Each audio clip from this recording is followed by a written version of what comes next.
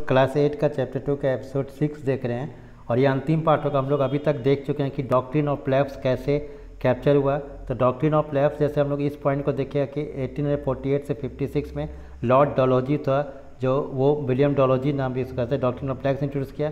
इसका मतलब था कि जो राजा बिना मेल, यहाँ मेक लिख गया है, MEALE कर लीजिएगा, टाइपिंग मिस्टेक है, तो ये मेल फीम अगर हेयर जो है इसमें मेल को करेक्शन करिएगा, MALE हो जाएगा, हेयर बंस नहीं रहेगा। King would lapse and become part of the company territory. Many kingdom where annexed under this rule, बहुत सारा एनेक्स किया गया। सतारा 1848 में, संबलपुर 1850 में, फिर उदयपुर 1852, जिसको हम बोले थे कि इसको याद करें ना आपको। फिर सेटिंग अप न्यू एडमिनिस्ट्रेशन। अब हम लोग देखते हैं कि न्यू एडमिनिस्ट्रेशन क्या क्या लिया। तो अब इसको अंग्रेज जो है बहुत सारा सुधार भी किया। क्या क्या सुधार किया? तो बारेंग जो हेस्टिंग था 1773 से 85 रहा था, तो 85 में देख रहे हैं 12 साल था। Played a significant role in the expansion of company power. बारेंग Hastings ने कंपनी को पावर को बढ़ाने लगा। उसी के क्षेत्र में उसका जो प्रेसिडेंसी नाम दिया, जो स्टेट उसमें नहीं होता था, बंगाल प्रेसिडेंसी, मद्रास प्रेसिडेंसी और बॉम्बे प्रेसिडेंसी। 1772 में न्यू जस्टिस वाज स्टेब्लिश, कि एक न्याय का व्यवस्था किया गया। क्या व्यवस्था किया गया? तो यहाँ पर हम कंक्लूजन नोट्स में ले आए हैं डायरेक्ट वहाँ, लेकिन हम लोग चले बुक में देखते हैं। तो यहाँ पर हम लोग बुक में देख रहे हैं कि setting up a new administration. Warren Hasting जो था, जो हम अभी ऑलरेडी चर्चा कर चुके थे, उसने कोई मद्रास, बॉम्बे, मद्रास और ब्रिटिश टेरिटरी में डिवाइड किया एडमिनिस्ट्रेटिव को, और each was ruled by the governor. और हर में, चाहे बंगाल प्रेसिडेंसी में एक गवर्नर, मद्रास में एक गवर्नर और एक गवर्नर बॉम्बे में होता था। और जो बंगाल का गवर्नर था खुद गवर्नर जनरल भी होता था। तो सुप्रीमेट था जो बारेन हेस्टिंग था, was the first governor general introduce several administration reform notably in the sphere of justice. अब ये बहुत समझना होगा कि रेगुलेटिंग एक्ट 1773 आया था, तो हम लोग 1772 की बात करते हैं। A new system of justice was stabilise, एक नया तरह का जो न्याय व्यवस्था शुरुआत किया गया। Each district was have to court, her district में आप दो तरह का कोर्ट अभी भी देखते हैं, क्रिमिनल कोर्ट और सिविल कोर्ट।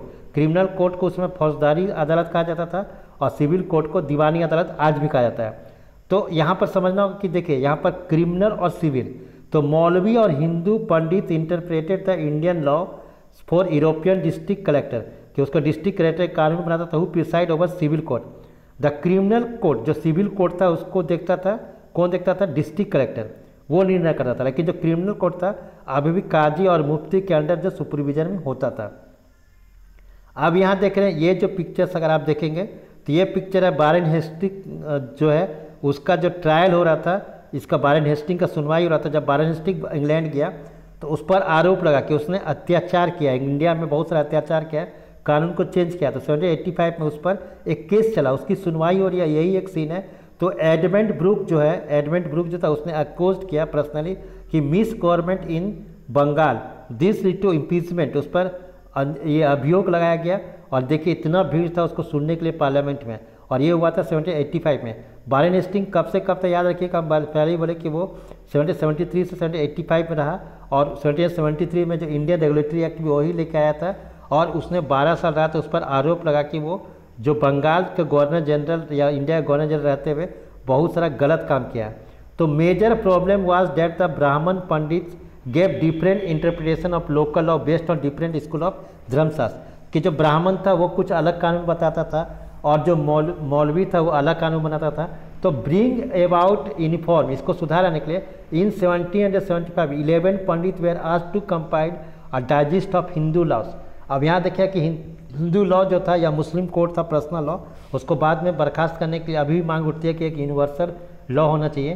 तो यहाँ पर 1775 में जो था 11 पंडित मिलकर एक हिंदू का कानून बनाया, और उसमें जो था NB हेलॉड उसको इंग्लिश में ट्रांसलेट किया जो कानून बना। और by 1778 code of Muslim law, यानी 75 में एक कोड बना हिंदू के लिए, 78 में मुस्लिम लॉ भी एक कंपाइल किया गया फ्रॉम यूरोपियन जज। तो अंडर द, ये इंपॉर्टेंट है कि रेगुलेट एक्ट ऑफ 1773 दोनों लॉ को जोड़ा गया। एक 1775 में जो आया, 1788 में new supreme court was stabilised and while a court appeal of the सरदार निजामत अदालत was also set of the Calcutta. तो नया सुप्रीम कोर्ट बनाया, उसमें पहला सुप्रीम कोर्ट जो था 1773 जो रेगुलेटिंग एक्ट लाया, ये कैसे व्यवस्था चलाएगा उसमें, और यही हम बताया कौन लेकर आया, Warren Hasting. The principal figure in an Indian district was the collector. अब जो सीन बदल गया कि अभी हम लोग देखते हैं डिस्ट्रिक्ट में डिस्ट्रिक्ट कलेक्टर होता है। कलेक्टर मतलब कि जो पैसा कलेक्ट करे, लेकिन उसको साथ साथ उसको क्या कर दिया कि वो रेवेन्यू कलेक्ट कर, लेकिन उसके साथ साथ उसको ये भी दे दिया कि मेंटेन लॉ एंड ऑर्डर, कि जो डिस्ट्रिक्ट में जो कानून व्यवस्था है उसको बनाए रखेगा, ये भी उसको शक्ति दे दिया। तो the principal figure in an Indian district was the collector, as the title suggest his main job was to collect revenue, कि उसका रेवेन्यू कलेक्ट करने का काम था, and taxes and maintain law and order to the district with the help of जजेस, police officer and दरोगास। तो इसके help में था, यानी कलेक्टर जो था उसका ऑफिस अब इम्पोर्टेंट हो गया, तो उसका ऑफिस को क्या कहने लगा, कलेक्टेड, जो आज भी कहा जाता है, और एक become the new centre of power pattern of this state replace the previous holder of the authority. अब कंपनी आर्मी, अब आर्मी भी शामिल हुआ, कंपनी आर्मी भी हो गया। जो ये ईस्ट इंडिया कंपनी थी, British India company, east India company थी, उसने एक आर्मी का भी सेटअप किया। वो लोग क्या किया, इंडिया में जो आर्मी होता था मुगल आर्मी के पास, उन लोगों को सैनिक कहा जाता था। उससे कहा जाता था कि ये सैनिक है, तो सैनिक से उसने एक सिपॉय वर्ड लिया और इंडियन को सिपॉय हो गया। लेकिन यहाँ समझना उसका सैनिक कैसा होता था। जो मुगल आर्मी था उसमें मेन जो होता था घुड़सवार, जो घुड़ था जिसको कैवलरी कहा जाता था, और उसमें सोल्जर होता था और माने घोड़ा के पीठ में बैठता था, और वो मुख्य जो था वो आर्मी माना जाता था। और पैदल सेना था, इन्फेंट्री था जो कि पैदल फुट चलता था, इन्फेंट्री डेट इज पैदल, और foot soldier. They were given training in the archery, उसको तीर चलाने में सिखाया जाता था। तो कैवलरी जो था घुड़सवार था, dominated the army, and the Mughal state did not feel the need to have a large professionally trained infantry, यानी मुगल लोग ऐसा महसूस नहीं है कि जिसको ट्रेंड पैदल सेना जरूरत हो। लेकिन इसी पैदल सेना को मुगल, ये जो ईस्ट इंडिया कंपनी था, उसने अपने में यूज किया। क्या क्या, a change occurred in the 18th century, Mughal successor state like Awadh, Banaras started recruitment peasant into army, कि किसान को आर्मी में शामिल किया गया। East India company adapt same method, same तरीका अपने recruit for its own army, which come to name the sepoy, मैंने सिपाही से सिपॉय उसने आ गया। इंडियन में सिपाही कहा जाता है, तो सिपाही लोग नहीं बोल पाता तो उसको सिपॉय कहा गया, यानी भारतीय सैनिक को सिपॉय करने लगा। एज वारफेयर, जब भी लड़ाई होता था तो उसका टेक्नोलॉजी भी चेंज किया टेरिटरी में।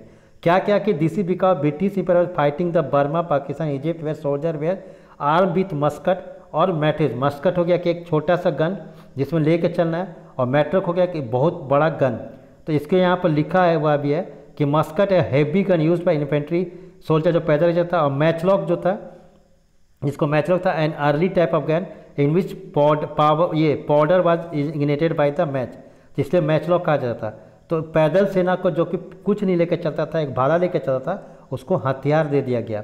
In early 19th century British begin to develop uniformly military culture, और इस तरह से सोल्जर जो था इंपॉर्टेंट हो गया। यानी ये मुगल का बंगाल का जो सवार है, घोड़सवार जिसको कैवलरी कहा जाता है, लेकिन ब्रिटेन जो था इसके जगह पर दूसरा चले आया। अब कंक्लूजन में देखेंगे तो कंक्लूजन वहीं पर हम उस वीडियो में आते हैं नोट्स में, कि कंक्लूजन देखेंगे कि east India company was transport from trading company to the ट्रेडियल colonial power, कि वो मैंने एक कॉलोनियल पावर के रूप में उभरा। और 1857 आते आते लगभग इंडिया का जो एक्साइज डायरेक्ट रूल था 63% उसके कब्जा में चल गया, और 78 पॉपुलेशन उसके अंडर आ गया। तो वर्कशीट देखेंगे तो यहाँ पर कुछ वर्कशीट है जिसको आप इसको पाउच करके लिखिए, इसका आंसर कोशिश करिए लिखने का, कि एक वर्ड में लिखना है, give one word trading post setup in suitable place with the permission of local ruler, जिसको फैक्ट्री कहा जाता था या कॉलोनी कहा जाता था। ग्रुप ऑफ, इसको फैक्ट्री कहता है, group of factories was known as the colonies. तो इस तरह से इसको पाँचों आप करिए।